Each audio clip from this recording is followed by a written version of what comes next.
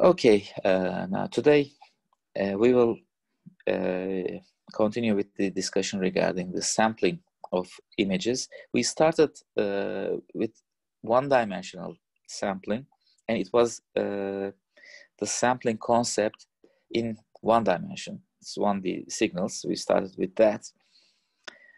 And I have briefly mentioned about resampling or downsampling concepts. And I even asked you a question like this.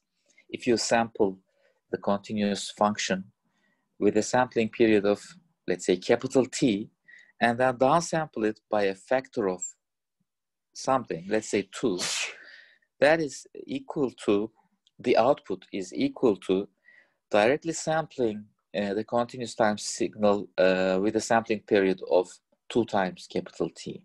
Okay, they correspond to the same thing. And from that equality, can you find the relation between the downsampled signal and the not downsampled signal? So what are the Fourier relations between the continuous time sampled and downsampled signals? How do they all go along? So today's, or let me open a new page because I need some more free space. So today we will be discussing more like discrete resampling. Let me put it as a title,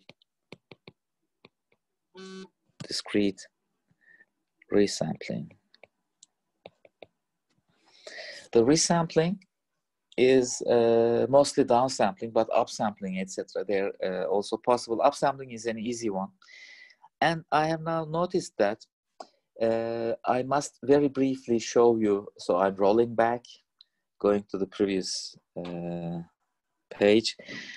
We didn't talk about how to make discrete time to continuous time conversion and what are the limitations of those things. Perhaps I should first a little bit talk about that one before going to the discrete domain completely. We know how to make sampling, and by sampling, as a result of sampling, we come up with this formula. If you sample your signal with a sampling period of capital T or a sampling frequency of 2 pi over capital T. Very briefly, it would make the frequency axis, the omega axis, to be scaled by capital T, to be divided by capital T. So, and we also come up with 2 pi over capital T replicas. So this is the formula that I'm showing you right now, is the formula that we get for sampling our signal. And it makes everything to be 2 pi periodic in the discrete domain. If you think about omega domain, lowercase omega, discrete time, we have omega, and that is 2 pi periodic. And in continuous time, which corresponds to multiplication with impulses, then we are going to represent it with an uppercase omega, and that will be 2 pi over capital T, which is the sampling frequency periodic. So the discrete time to continuous time, or digital to analog sort of conversion, runs like this. You start from your discrete time signals Fourier transform, which was 2 pi periodic. Let's briefly show it like this.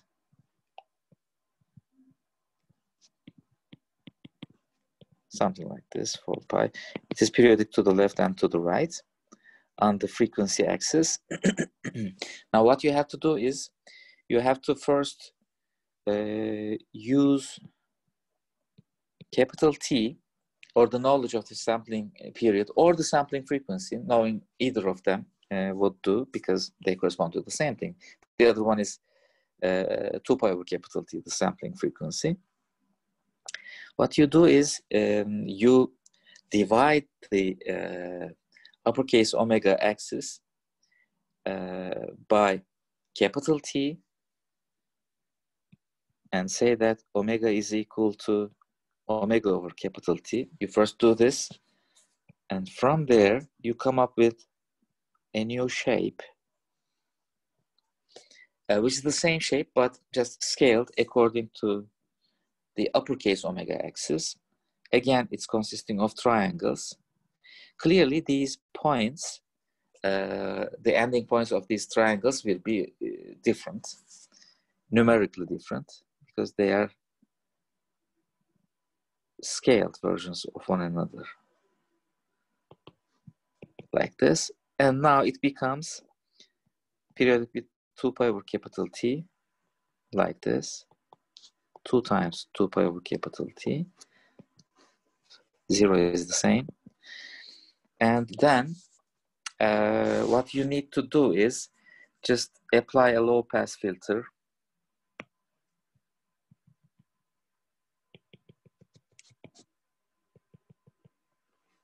With a cutoff frequency that is, this is, by the way, the sampling frequency omega sub s.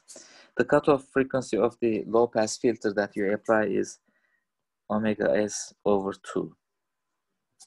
Okay, you apply this low pass filter, or you try to estimate some kind of a low pass filter, and you isolate the individual triangular shape in the center part. This part would correspond to the Fourier transform of the analog signal.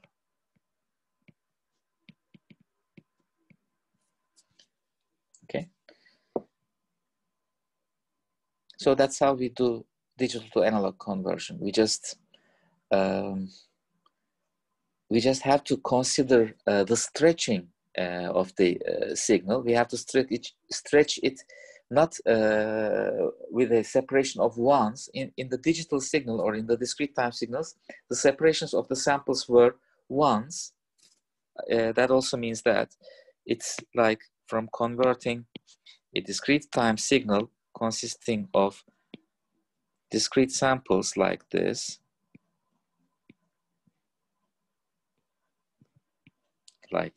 which are separated by 1 on the axis of n, to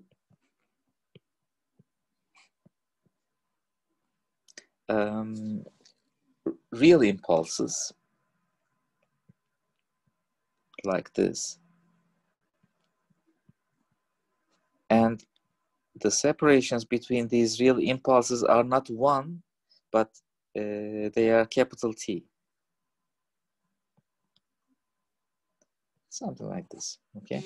So this is capital T, this is 2 capital T, 3T, 4T, 5T, 6T on the real time axis, okay? From here to here, we first make the conversion. And after that, we apply the low pass filter to this. And the low pass filtering makes the isolation of the triangle in the Fourier domain. So, and that is the Fourier transform of the original signal. So we must come up with the original continuous time signal. If you apply an ideal rectangular Fourier domain low pass filter, a box shape on the Fourier axis, that would correspond to, well, that is a multiplication in the frequency domain. You multiply the rectangular box shape with the replicas of triangles. So you are multiplying Fourier transforms. And from signal processing, we know that in time domain, it corresponds to convolution of 2 time signals. One of them is the inverse Fourier transform of those replicated triangles, which is here, this one. The other one, let me put it in red, is the convolution with it, with those impulses, with the inverse Fourier transform of the rectangular box shape. What is the inverse Fourier transform of a rectangular shape? It is a sinc signal. The sinc signal is like sine pi t over pi t, or sine x over x kind of signal, which is decaying towards the tails as time increases towards plus and minus infinity, and it exhibits oscillations. If you precisely choose this cutoff frequency to be omega s over 2, like this, then some magical things happen. Let me first draw these impulses again, because I'm gonna show it on top of these impulses.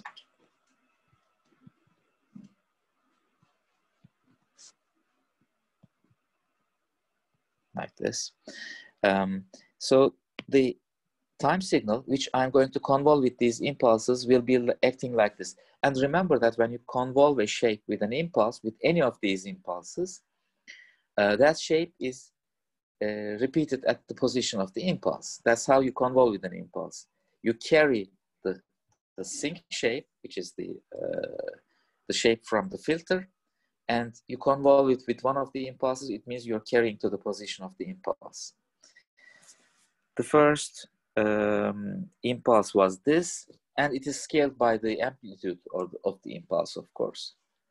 So, and when omega s, when the cutoff frequency is selected as omega s over 2, it would correspond to a sinc shape,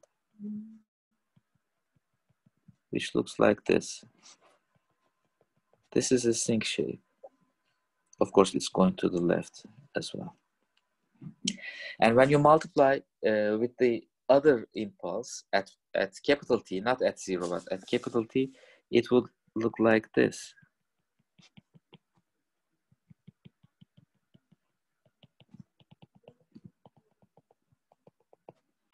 And with this impulse, when you convolve, it would look like this.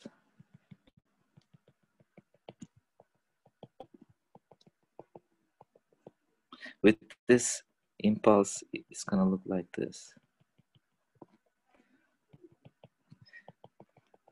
It may look a little bit messy.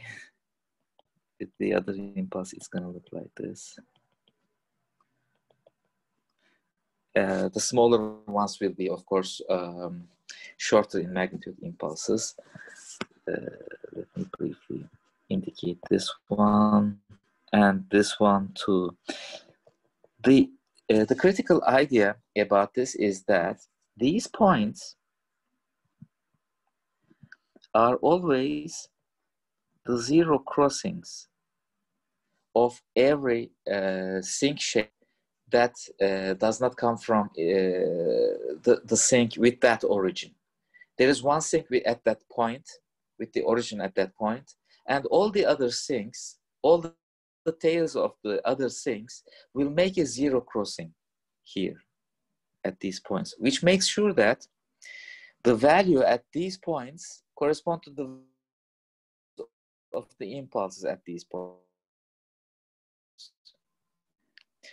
The others will be contributed from all the other sincs, but when you combine all the other contributions, it will be like an interpolation.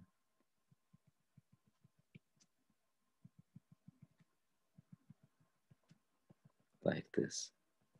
So the summation of all these infinitely many sinc shapes will be just an interpolation, a smooth interpolation that is tracing the peaks. And that is the digital to analog conversion. In fact, this green dashed or dotted shape, interpolation, is the ideal shape that is exactly the same as the original continuous time signal, which we sampled in the beginning. And that is due to the fact that when you crop in the Fourier domain with an ideal rectangular box shape, you will exactly get this original triangular shape. Except maybe I didn't consider the peak value. The peak value is just an amplification factor. We don't care about that. We're just caring about the shapes. And this blue triangle shape is the same shape that we start with in the very beginning of this page. Is it here? Let's see. Yes, it's here, this one. I hope yeah, this one. So this triangle is precisely recovered. Therefore, these interpolations must be equal to exactly the same original signal. Clearly, it's not possible to do it in practice, because sync wave is not a causal waveform. It extends from -infinity to +infinity, and computers cannot do that, or no electronics can do that. So people just don't do this kind of an interpolation called sync interpolation. Write the name of this one. This is the sync interpolation, which is theoretically the ideal one. But of course, we cannot do that because of it being non-causal. So instead of that, we just do some other interpolations, which would spoil the ideality. That corresponds to a filter in the Fourier domain, which is not like this red box, but it has different shapes. For example, if you use a zero-order Hall interpolation for converting digital to analog, that would have the Fourier transform shape, not like this rectangular box, but it would be the rectangular box's Fourier transform, because in time domain now it's a rectangular box. So its Fourier transform would be sync. If you multiply with a sync, I don't know, maybe it's gonna look like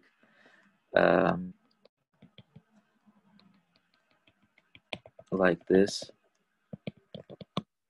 So some portions from the right-hand side and left-hand side triangles will be contaminating the result. And the intermediate triangle shape will also be a little bit spoiled, disturbed, distorted because of this non-uniform multiplication. It's this shape of the sync. If you do a linear interpolation, that would correspond to a shape, an interpolation shape in the time domain for a triangle. So when you convolve impulses with triangles, that would make linear interpolation. And the Fourier transform of a triangle is a rectangle convolution with a rectangle. So its Fourier transform is sync times sync, which is sync square. And sync square is something like this, which decays faster. And in the around the zero frequency or around the low frequencies, it is a little bit flatter than sync itself. Sync square is flatter. So you're making a better interpolation if you do a linear interpolation, but it's not as good as still the sync interpolation, which is theoretically the best, but it's impossible to do. So this is how we basically do digital to analog conversion.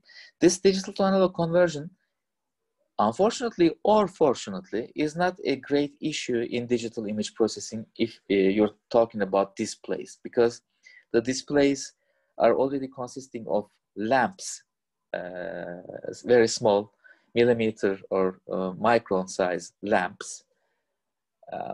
Therefore, it is usually our eyes that makes the interpolation, the sync interpolation sort of thing. We just look at these lamps stacked side by side, like the screen that you're looking right now, and we convert it to a smooth surface-like shape in our brain or due to our eyes. That's how we perceive. So this kind of a digital to analog converter, deliberate conversion, is not necessary in image processing. But theoretically, this is how things are going on. in audio signal processing, for instance, maybe this would be an issue. So now we can come back to the discrete resampling. The discrete resampling is a nice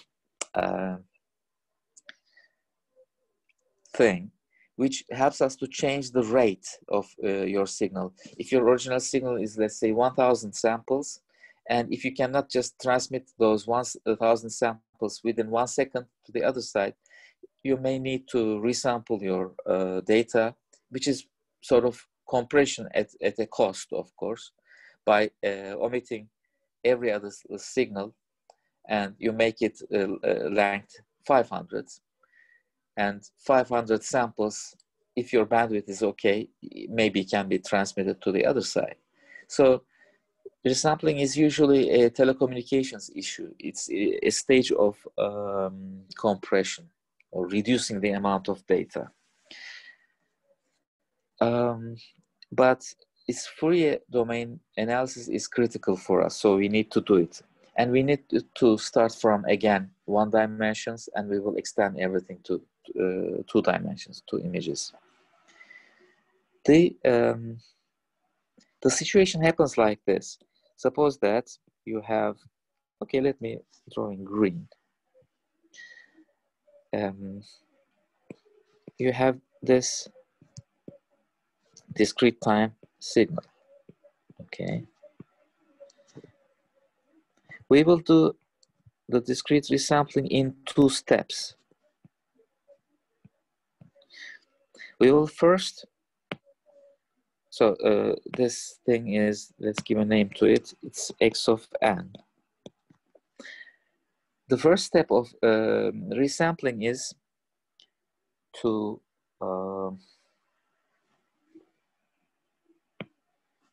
get rid of some of the samples periodically, and we are going to denote it by from here to x sub, let's say x sub 2 of n.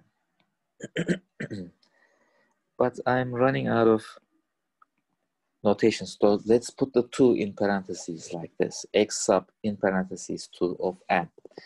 And that x sub 2 of n is obtained by simply getting rid of these odd samples, and we are getting, or we are retaining, keeping only the even samples, x of 0, x of 2. So by getting rid of these, I make them zeros. I don't really get rid of them. I get rid of the values, but I insert zeros instead of that. So it's going to be like this. Sort of.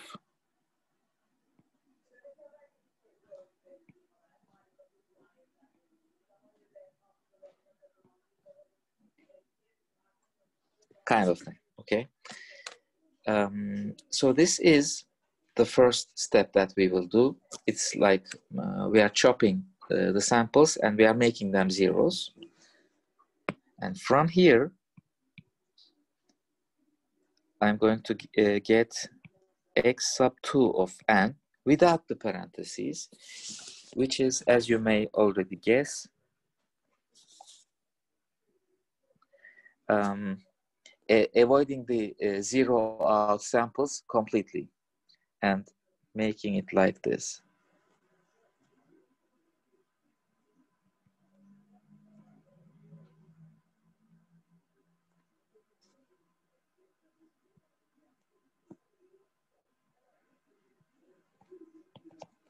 Okay, on the n axis, all of them are n axis, and this is 0, 1, 2, 3, 4, 5, 6, 7.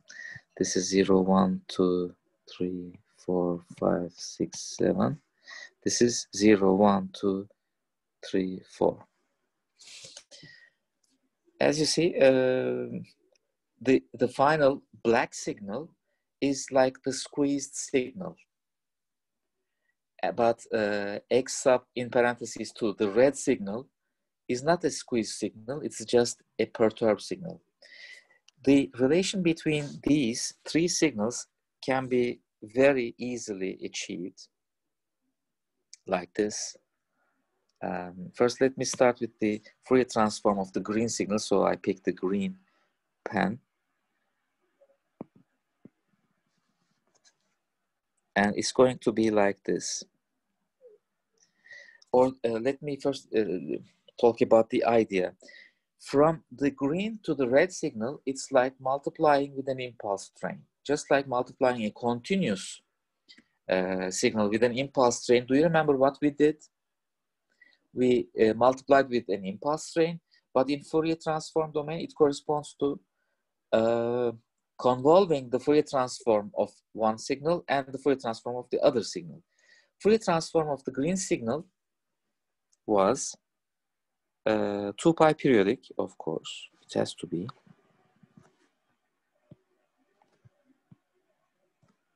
Of course, there are, I just plot 2 periods of that. One is around 0, the other one is around 2 pi. This is x of e to the j omega, the Fourier transform. Why am I writing it as capital X of e to the j omega? Maybe in order not to confuse with the continuous time Fourier transform. Because you may remember that in Oppenheim's classical signal processing book, it uses this kind of a notation for indicating the Fourier transform of discrete time signals. Capital X of e to the j omega. It is capital X of omega, okay? And it's 2 pi periodic, and it looks like this. How about the Fourier transform of an impulse train, which is periodic with 2? Because when I multiply with an impulse train with period 2, it will pick the sample at 0, it will pick the sample at 2, it will pick the sample at 4, but it will not pick, or it will multiply the value at 1, 3, and 5, and all other odd positions by 0. So I will get the red signal. So that's how I do the multiplication, term by term multiplication. So in the Fourier domain, I have to do a convolution. But in discrete time, the convolutions are available for only 2 pi. It's the convolution duration is 2 pi because everything is 2 pi periodic. And the impulse train that I will be using, let me call it P of omega or P of e to the j omega, like this, which is the Fourier transform of the impulse train that I multiply the green signal. And that is, if it is periodic with capital N in general, it would be 2 pi over capital N summation delta omega minus k times omega s. Omega s is, by the way, 2 pi over capital N. And this is not from minus infinity to infinity. Excuse me, I will just disable this one. This much within one period of 2 pi, and then it repeats itself with 2 pi.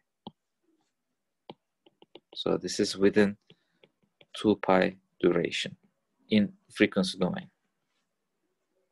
So when you convolve x of e to the j omega with p of e to the j omega in frequency domain on the frequency axis of omega, then you will come up with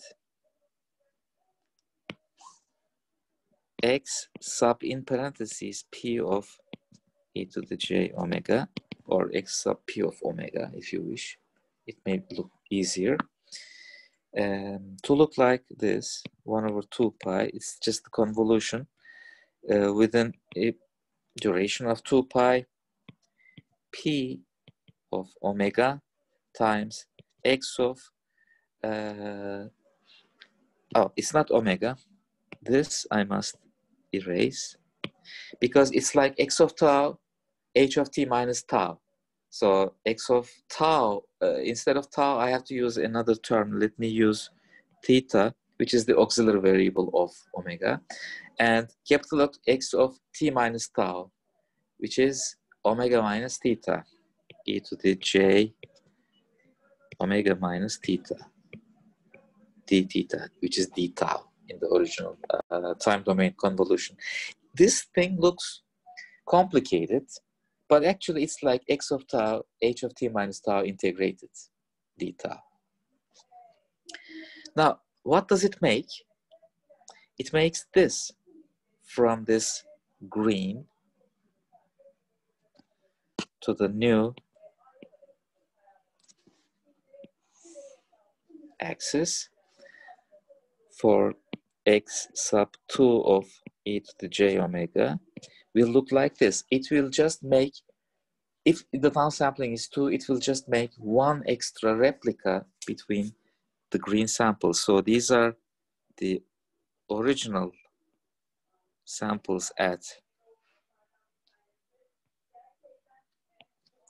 0 and 2 pi, but it will make an insertion. It will make a replica of this thing by one extra term, which will be here. Maybe the position is not very symmetric. It must be right in the middle. Sorry for that.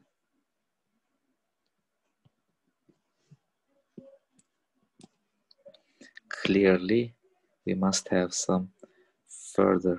Oops, what's? I must have some extra terms like this. So this is 4 pi. Now the extra terms due to this convolution in Fourier domain appears at just half of it, which is pi, and this is 3 pi. This is what happens when you get rid of every other sample and make them zeros. So this shape that I have drawn here is the Fourier transform of this x sub 2 of n. I'm making replicas. And notice that those replicas are at high frequencies. What are the high and low frequencies in discrete time? We have to know that. The low frequency is 0, but since everything is 2 pi periodic, so the low frequency is again at 2 pi and 4 pi and 6 pi or minus 2 pi. So all the red triangles are actually low frequency. But notice this fact that in the red signal x sub 2 of n, it is positive 0, positive 0, positive 0, positive 0, and maybe sometimes negative 0, negative 0. It's a very high frequency.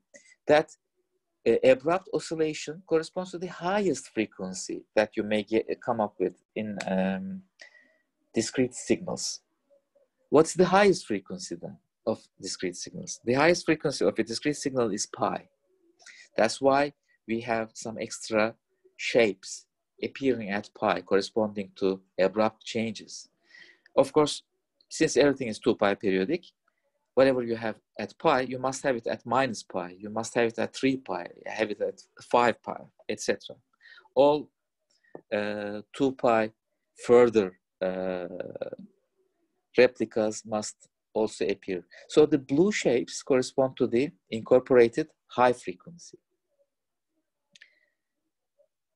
But now,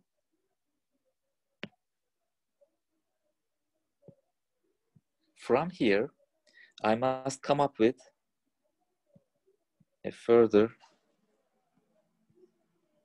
Fourier transform, which is the Fourier transform of x sub 2 of n, the black one that you see there, this one. Now notice that we don't have those abrupt changes from positive to 0 to positive to 0 to positive to 0, etc. We don't have that. So I don't expect the Fourier transform of this signal to contain some components at pi, like the one that we have for x sub in parentheses 2 of e to the j omega, the red Fourier transform, the red signals Fourier transform. For this one, we shouldn't have that, but the signal is squeezed, the signal becomes shorter. What does that mean? Remember the properties of the Fourier transform. If you squeeze in time domain, you stretch them out in frequency domain. Or conversely, if you stretch them out in time domain, you squeeze in the frequency domain. They are inversely related. That is a property that we have. So what we really have is, we must have a stretched version of the original signal, which comes from here, this signal. Let us draw a stretched version of it. How many times stretched? It is squeezed by twice, so I have to stretch the Fourier transform by twice. If this point is, let's say, A, then by stretching out, it will be now at 2A. This is the replica coming from the central red triangle. It's being wider. What happens to the one that is blue around pi, the second triangle to the right? It is also stretched, but its center point will not be at pi. It will be at, of course, 2 pi. Like this.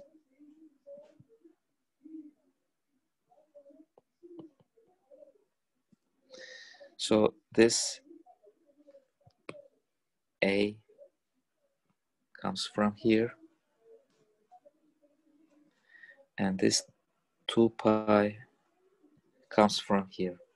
Then the next red, which was originally at 2 pi, will appear at around 4 pi, like this. So this is the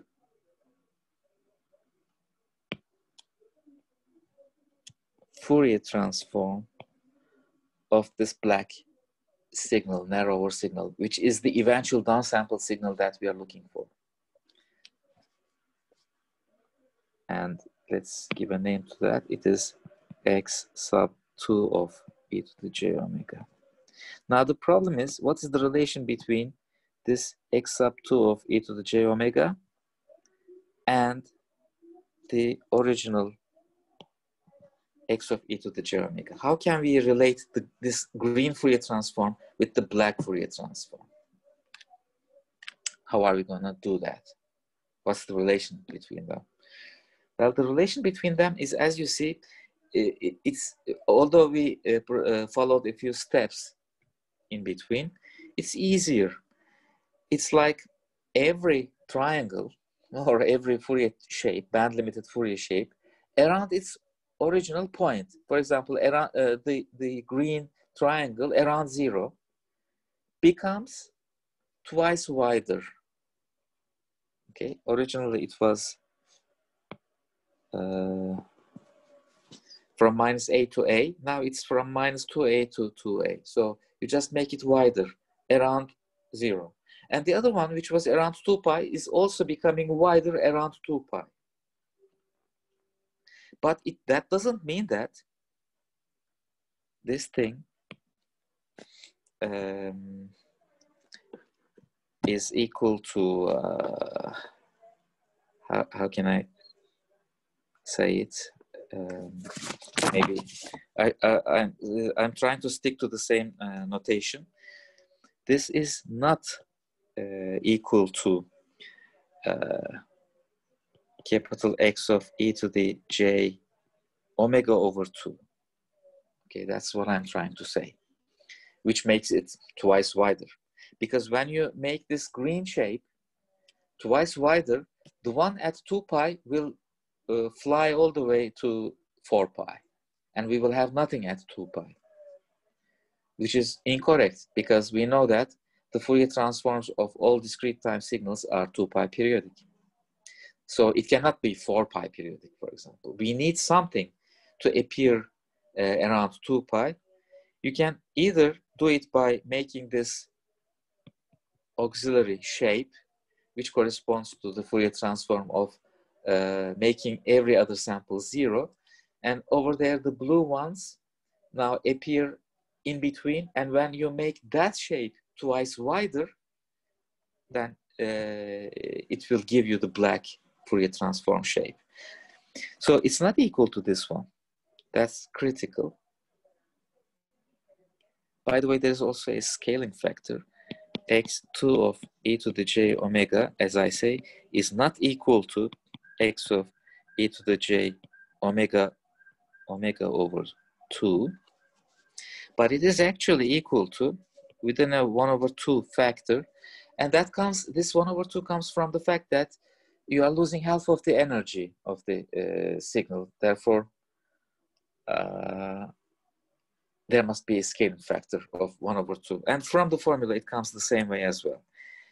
With this 1/2 factor, we have x of e to the j omega over 2, which appear at 0 and 4 pi and 8 pi, etc., or minus 4 pi, which is the stretched out version of this green Fourier transform. It's there in the black figure, but the components around 2 pi, 6 pi, minus 2 pi, etc., they are missing. So I have to insert that component as well, plus x of e to the j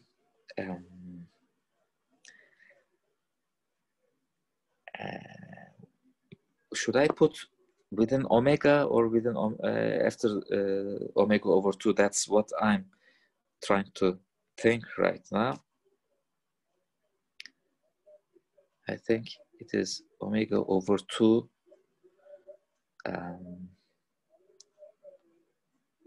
Okay, it's inside omega.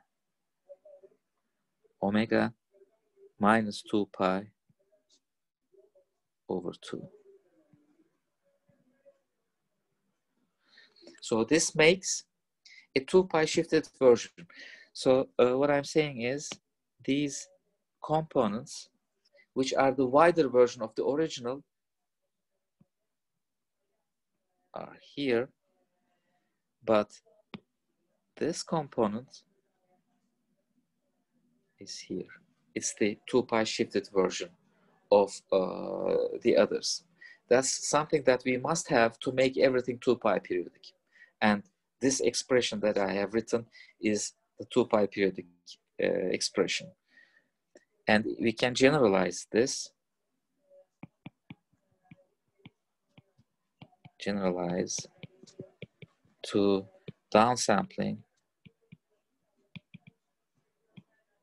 with a factor, let's say p, okay? Then that would, or yp, let's use n,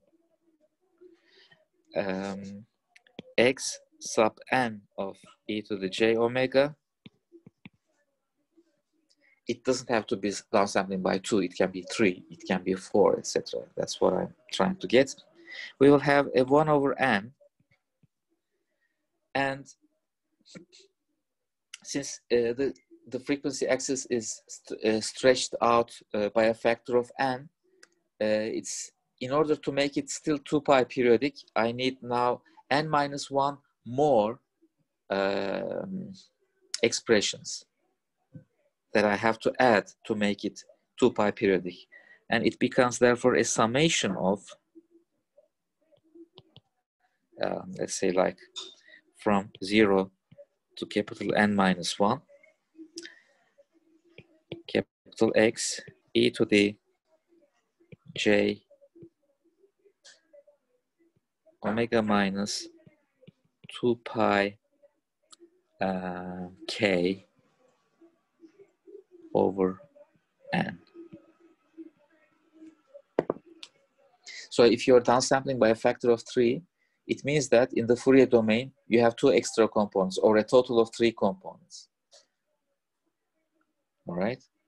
If you're downsampling by 2, this summation runs from 0 to 1, which means you have only 2 components, and you will get this expression, in short.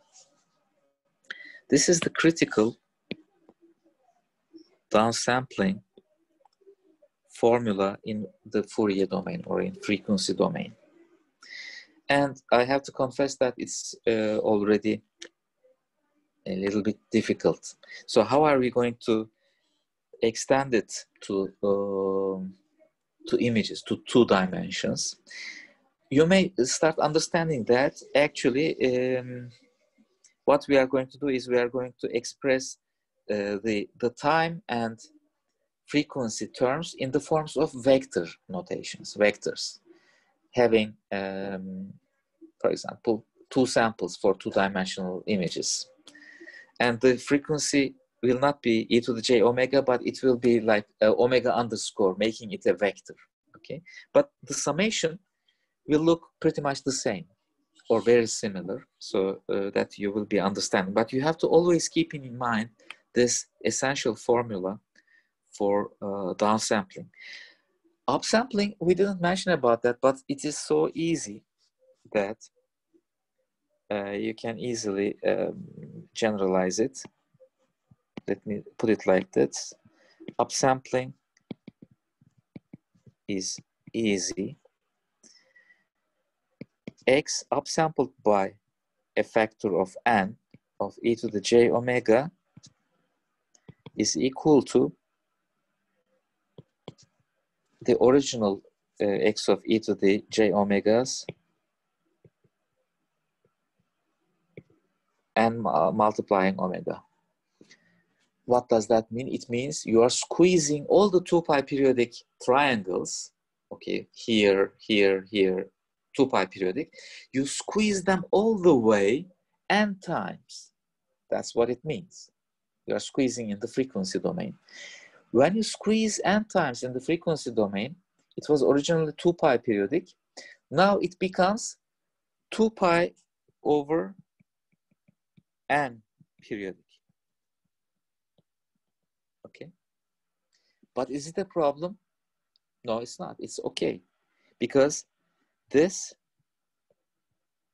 is also 2 pi periodic.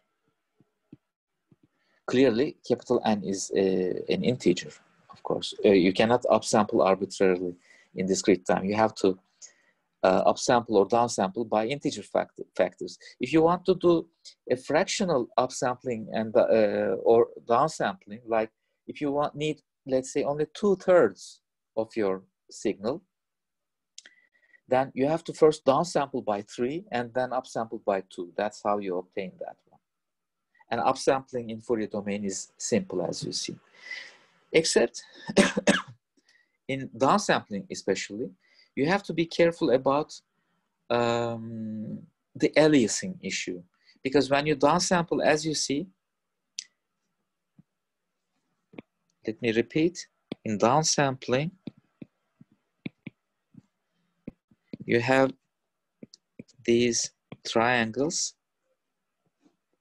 Let me draw some more, around 2 pi, 4 pi, 6 pi, etc. If you downsample by 2, then every triangle becomes wider in their own position. So this will be twice wider. This will be 2 pi, and this will also be twice wider. And the other one will also be twice wider, etc. This is, let's say, 6 pi. So if everything is becoming twice wider, you have to be careful about these overlapping positions, which may cause aliasing. And the proper way of doing downsampling may require, if this is an issue, and it is always an issue in image processing, by the way, you must first apply a low-pass filter. You must make sure that your bandwidth of your original signal is not greater than pi over 2. Pi over 2. So if this is pi over 2, you first low-pass filter your signal to a bandwidth of a low pass filter with a cutoff frequency of omega c is equal to pi over 2, you first apply this kind of a low pass filter to your signal, to make sure that aliasing does not occur. But the low pass filter, of course, disturbs the signal a little bit, but that is necessary because without this low pass filter, when you make a downsampling, you may be getting a more severe effect of aliasing. Aliasing is something very undesirable. Instead of that, you have to first blur out a little bit and then make it low pass, make it downsampled or smaller image. In the literature or on the internet, you will find a lot of aliasing effects of images when they are downsampled. A typical downsampling artifact may occur, for example, if you try to downsample a checkerboard-like pixel situation. For example, this is black or red, or the next is white, red, white, etc. And when you downsample that one, it will be all reds. So you downsample by a factor of 2 and it will become completely red. Otherwise it was half red, half white, which is like pink maybe. Okay, I'm drawing the pixels here. So when you downsample, you want something looking pink. So how will you do that? This is an aliasing issue. You first low pass filter and have these pixels to be pink, and then downsample by 2. Now you will have pink pixels. You have to do it this way. Otherwise, shapes become awkward, color saturations change, etc. Aliasing is a very bad effect in image processing, and it's very undesirable. And it happens in a lot of the times if you have like high frequency components, if your signal does not fit between minus pi over 2 and pi over 2. For example, look at my shirt. If you can notice, it is brown, white stripes. And when I move a little bit, I don't know if you can notice, but there are some undesirable and strange effects. That's because of sampling, okay, of this high frequency oscillation, which can also be considered as aliasing of images, aliasing in images. And we don't want that. So in downsampling, you have to first apply the filter. If it is downsampling by a factor of 2, so for this operation, then you have to use low pass filter at pi over 2. If it is downsampling by a factor of 3, then the low pass filter must be pi over 3, of course. So you have to use low pass filter with a cutoff frequency of pi over n, if n is your downsampling factor. You have to do it that way. Otherwise, you come up with aliasing. Everything will be joining to one another in practice. In theory, I'm able to draw these band-limited triangles and they do not overlap. There is no aliasing, but those are, in practice, impossible to obtain. When you take a look at the Fourier transform of any image or any signal, any real-life signal, they are not band-limited. They have extending frequencies from minus infinity to plus infinity, but they contain most of the energy around lower frequencies. Therefore, it's a necessity that you always use a band limitation filter, a pre-filter as a low pass to avoid aliasing. Sometimes people also give a name of anti-aliasing filter for those things. So you have to use the anti-aliasing filter. That's an important note that you have to take into account. I will stop at this point. We will meet at, let's say 10:50, okay? 10 minutes to 11 o'clock, in other words. And from there, we will proceed with the information or extension of all these information that we get to 2 dimensions or multiple dimensions. How can we extend the formulas to those things? Okay, so I will stop now. But if you have any questions at this point, we may try to answer. Otherwise, at 10:50, we will start the lecture again. So, any questions?